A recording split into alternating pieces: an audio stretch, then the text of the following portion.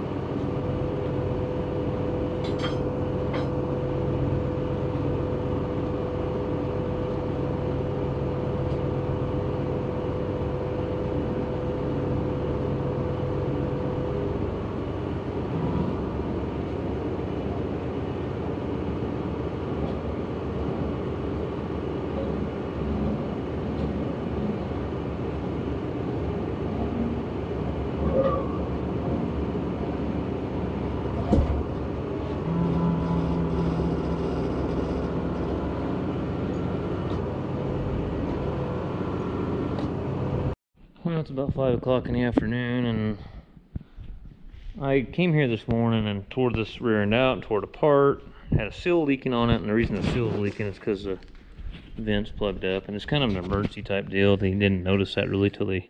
This is their main harvester, but this vent, you can't see it under here, it's all plugged up. And this sits on top of the machine. And I was telling the owner there, I said, the reason that it's plugged up, the reason the seal went out is the vent plugged up. And he goes, oh shit, what can we do there? And I said, put a piece of pipe in there and run a hose up to the top of the frame or something, somewhere high. And because right here, I mean, all the dirt from the star wheels when it's digging plants comes right down on top of it. It's just not a good deal. So these guys built these machines themselves. So all right, what do we got for parts here?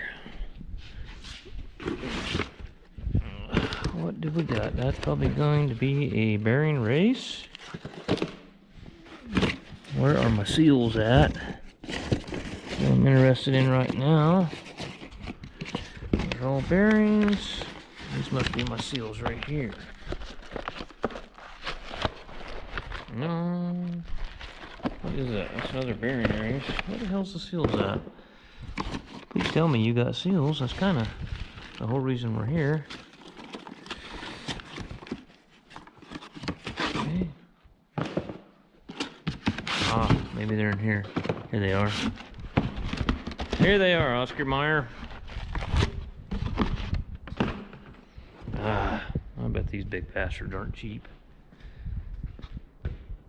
Okay. I figure out how I'm going to put that on there without screwing it up.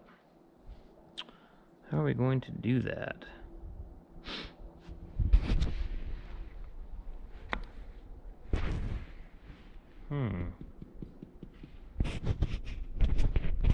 Tricky. Yeah, this ain't working too bad here. Take the soft part of this handle. Yeah. Pretty good.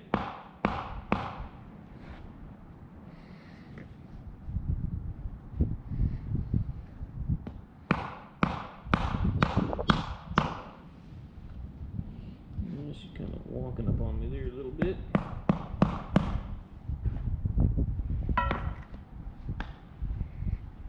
I see. Kind of almost need to take it to work.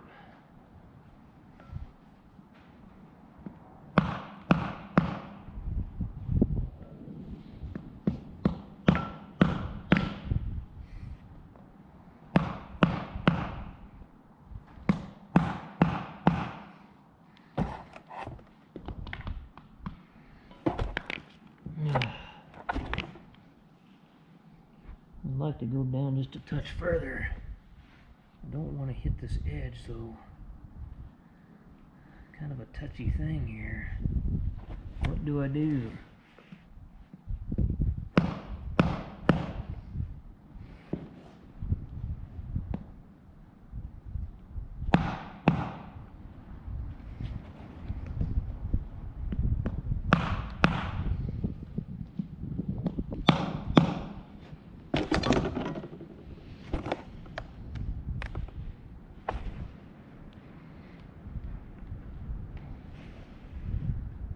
I'm pretty much there now.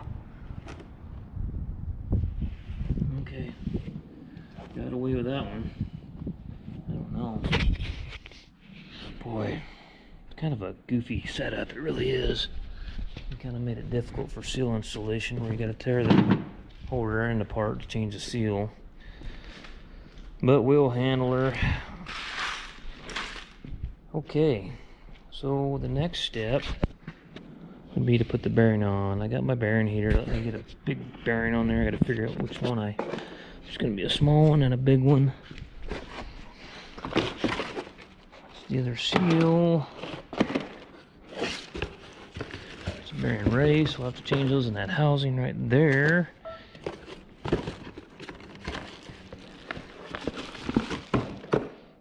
Bearing race. What we got here?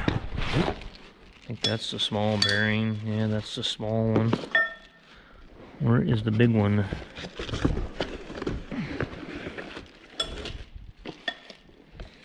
kind of goofy. It's the, you know, usually like on a car or truck, the inside bearing's bigger. This one here, it's backwards. The outside bearing is the bigger bearing, and the inside's smaller.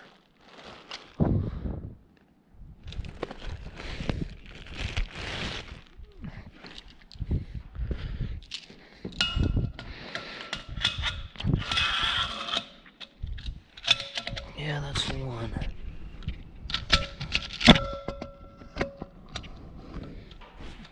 I don't know, I probably can vibrate that sucker right on there with my air hammer and just keep on going. Let's try it.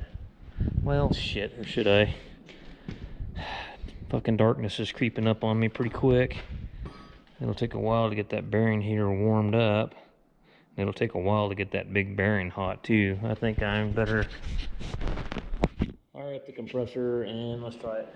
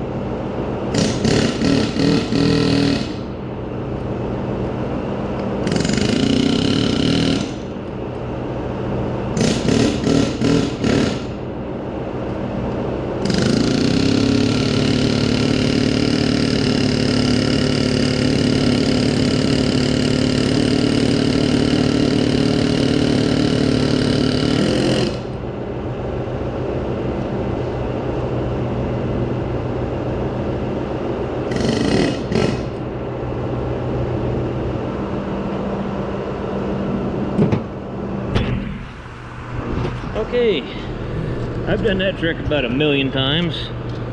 What a guy can do with an air hammer, hit it right there on the inner race. You know, don't get out here on the cage or you will screw it up. All right, we're gonna pre-lube that bearing. We're gonna knock this bearing race out of the housing.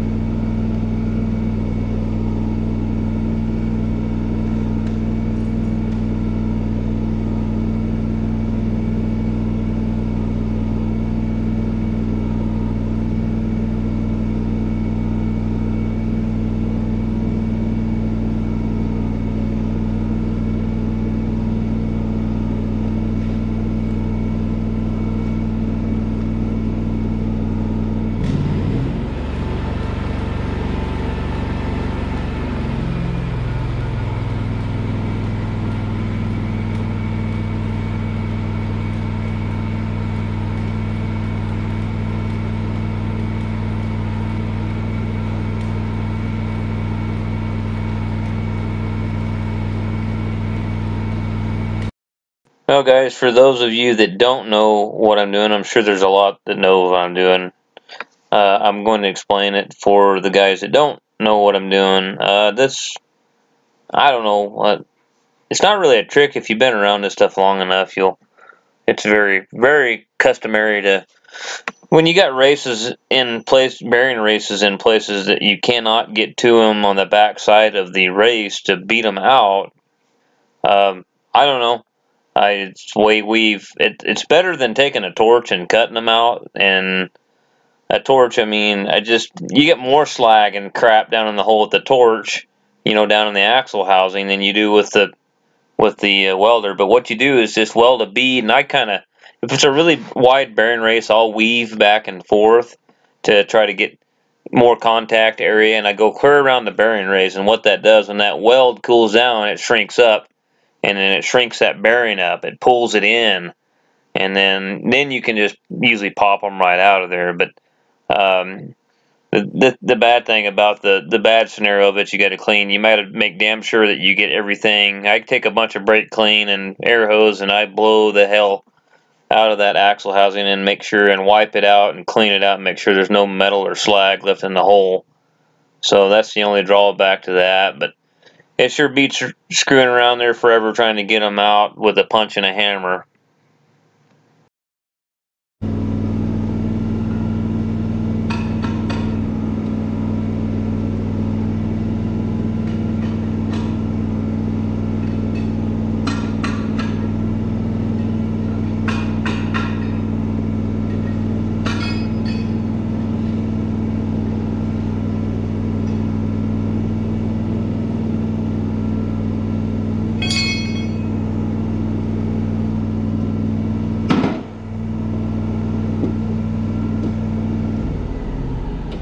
Okay. Yeah, I flopped it over and we're gonna weld this one up now. Okay, here we go.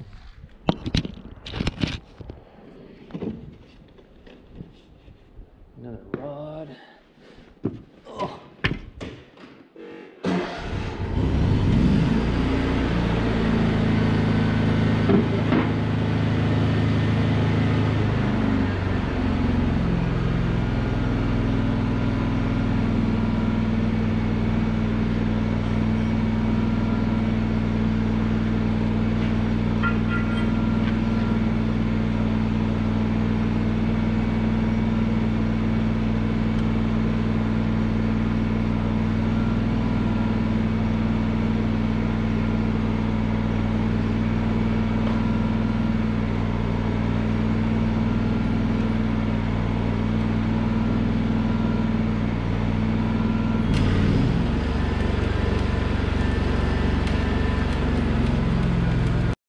Well, this would be a good time to talk to you about the Peterbilt, the one we're doing the carb engine on. So I was trying to wire the instrument cluster. Okay, so I got the tack working. I used the tack off the magnetic pickup right off the bell housing that was originally in there. That's one thing Cummins did do right, is they left that threaded hole in the bell housing for a magnetic pickup. So anyways, I did that. Tack works. On the Speedo, we should leave it alone because the output shaft speed sensor is already there. It's got another magnetic pickup on the output shaft speed sensor. So I spent I stared at wiring harnesses on page after page after page on the 389 Peterbilt wiring harnesses, and I found Jake wiring, Cruise wiring, and I found like a P130 plug, which I never did find on this harness, a P130 plug that went to, it was using the common, one of the return wires was a common for the coolant level sensor and the coolant temp sensor, but it never would show me the signal wire. So I kept looking and looking and looking. Well, I finally found out, I downloaded a brochure from Peterbilt, and this is a 2013, and 2013 was the first year that Peterbilt started multiplexing. So multiplexing, the instrument cluster basically, they're going to use a twisted pair of wires, a yellow and a green, a can high and a can low. I think yellow's can high, green's can low. So the way they're using basically the J1939 data link, and it receives information from the ECM through this data link, through the twisted pair, but you got to have a can terminator too. So anyways, long story short, the way I was reading through this entire thing with the 2013 Peterbilts, this truck would almost have to have a cab control module. That way, the cab control module works in conjunction with the instrument control module to make the gauges work right. So the cab control module receives the information from the ECM of the engine, so then it transmits the information to the instrument cluster to tell the gauges where they're supposed to be. So I'm sitting there thinking that all this through, and I was like, dude, we're not going to buy all these other modules and try to install them. That's just, we'd be way too much time.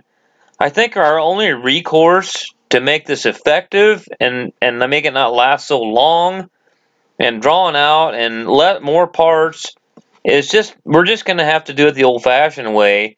The ECM's going to know what the temperature is with the coolant temperature. It's going to know what the oil pressure sensor is. We're going to wire a stop engine lamp and a check engine lamp in there, you know. So we're just going to manual gauge everything. You know, we're going to manual gauge the manifold pressure. We're going to manifold the coolant temp and the engine oil pressure sensor. That's what I decided to do. So anyway, I thought I would tell you about that. I'm kind of curious to see if some guys got some better ideas, because I am willing to listen. I just didn't want to get, this guy's got so much money into this thing already, and I was really trying to avoid having to go trying to find a whole different cluster and then trying to figure out how to make a cab module communicate with this and back with the ECM and do more wiring. And I mean, you're talking hours and hours and hours of wiring and more labor to an already crazy ass project, you know. So anyways, I thought I'd let you guys know about that. I just kept working out more. I got it all cleaned up.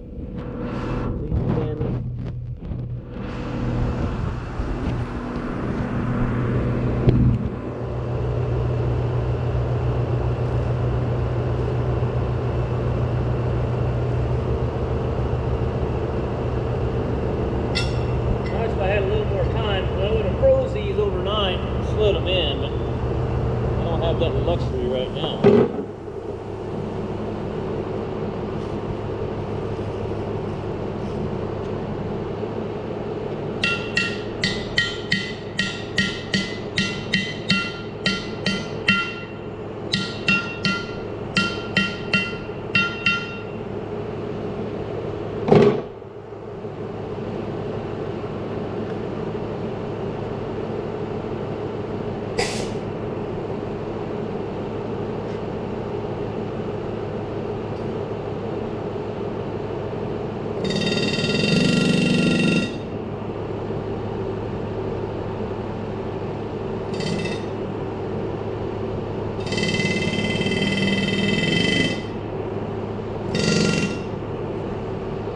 Good enough. I'm afraid I'm going to scratch the seal ride with that, so I want to be really careful.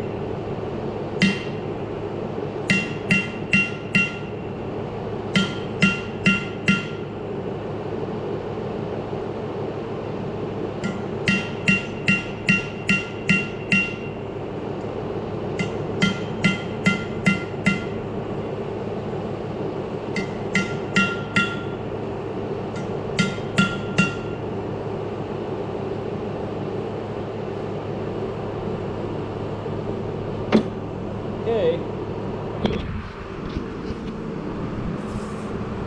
Yeah, that turned out good. need to clean this up any here? Kind of a ridge here, dirt or something. Better clean that up a little better. I didn't realize it had quite a ridge like that. Don't swing it into my brand new seal.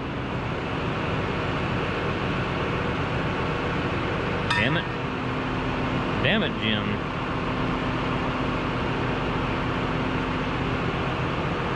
Alright, I need 2 hands.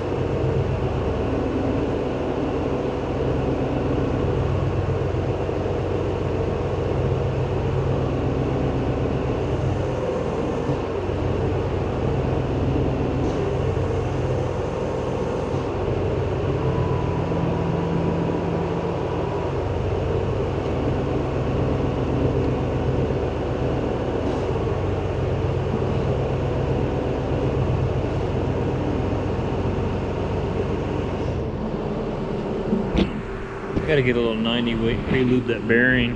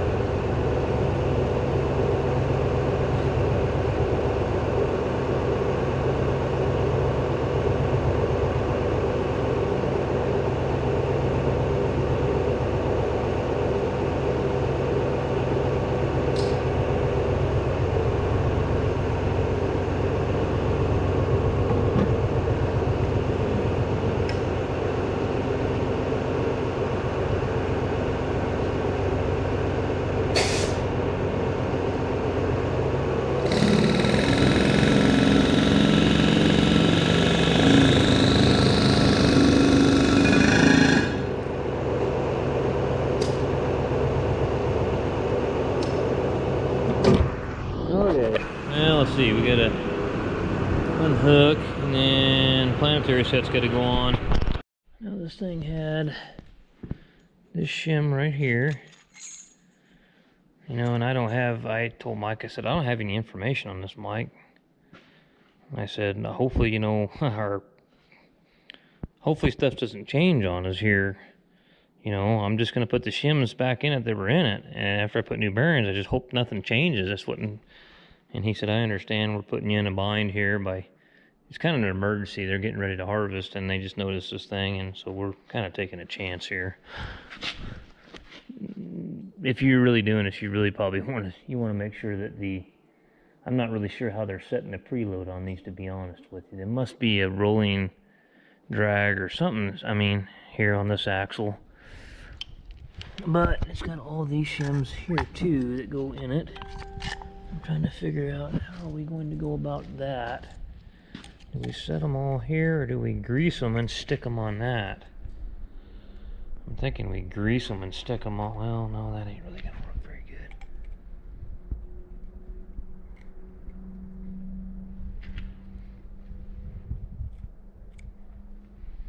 Man, I don't know. I was looking for a way to pick it up with my crane, and I don't really see a way to get a hold of it. I can't get a strap through there. It's a great big bastard too. Let's see what I'm gonna be able to do.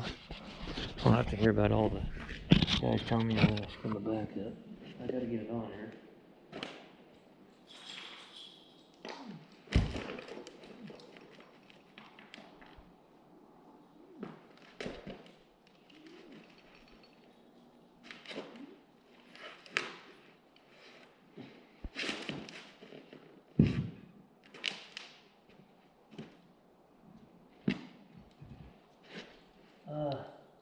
Yeah, how am I going to get those shims in there, though?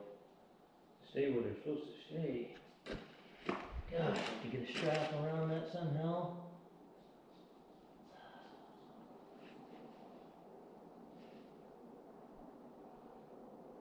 Man, I don't know how you get a hold of it. Take the plant gear out. Don't really want to do that. Then I can't get them back in because they come out through this side. They come out through the side that I need to mess with. I mean, kind of screws me up there a little bit. Well, put me in a pussy and just do it and be done with it, I guess.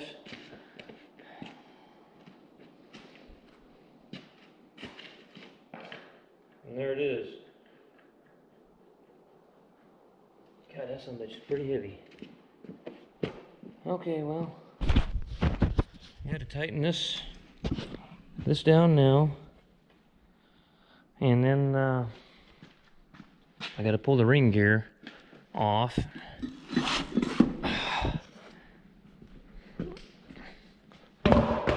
Be lucky I'm gonna get this one side done, and I'm gonna have to come back tomorrow and flip it upside down and do the other side. We got to be real careful when we probably just pull that vent out of there before I smash it and hook it all up when I lay it down, because sometimes when they like to roll down, you don't have a lot of control. They just kind of roll on you.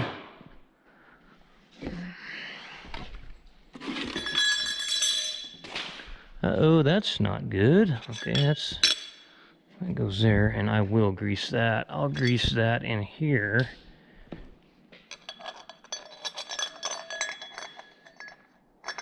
It goes around that bolt.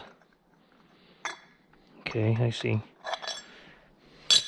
And I will put a bunch of grease right here, and that'll stick to that one. Because we'll flip this upside down and put it back on. I got marks here to line the halves up. The haves and the have-nots. My daylight is fading fast.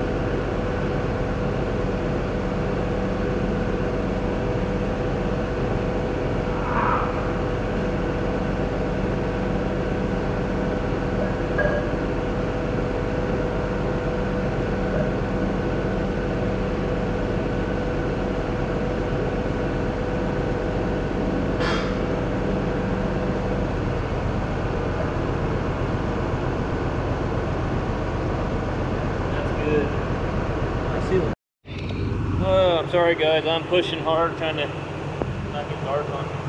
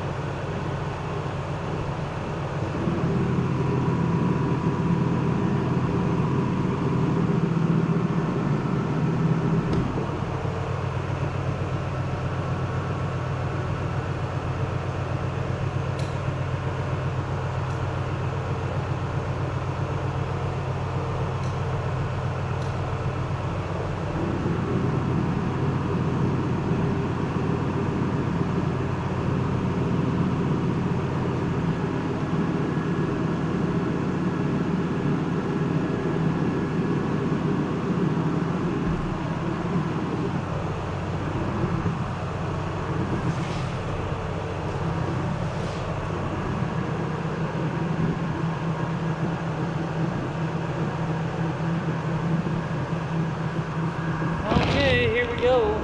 Fun part.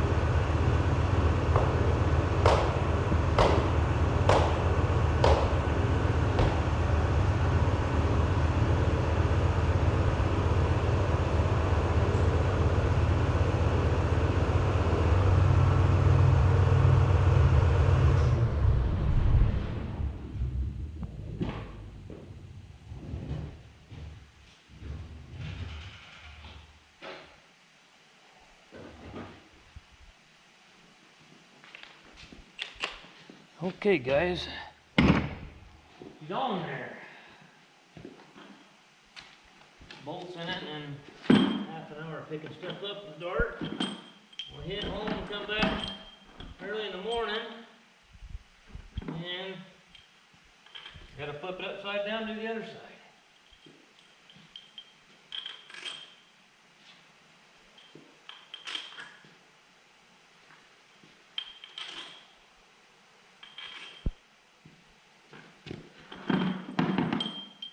Getting dark, I know you guys probably can't see, but I can't control that.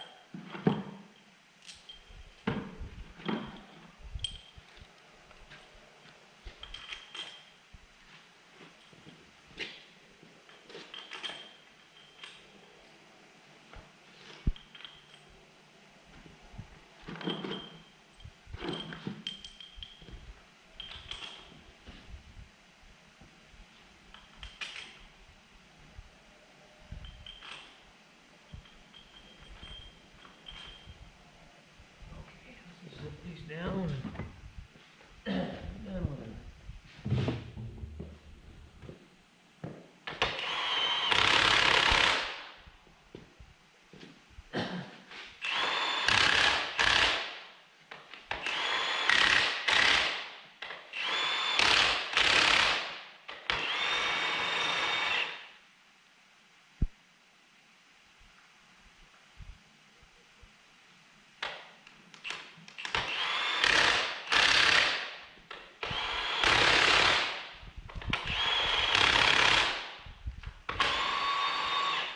Oh, come on.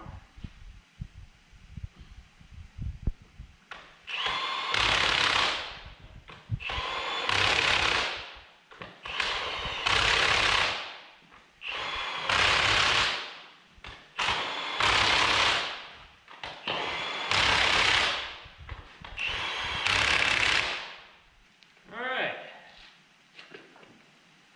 Everything moves and turns. Nothing's binding up, so. Alright, guys. Just so if you come in the video, well, I didn't even know I was gonna video this thing this morning, but I'll show you what it come out of. I'll walk through the shop. Well, I didn't, you guys know what it come out of because you showed me pulling it out. This is a strawberry harvester, is what it is.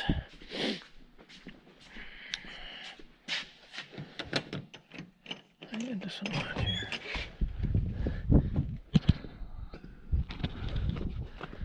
This is the machine here. It's a great big bastard, but they got South Sea tracks on them. Here's one of the tracks over here.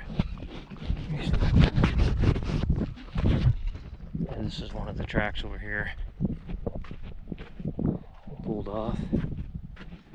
Here, I'm standing here. That's how big the track is. About the size of a combine, a big combine. Well, I am come back in the morning. So, well, thanks guys for watching. Well.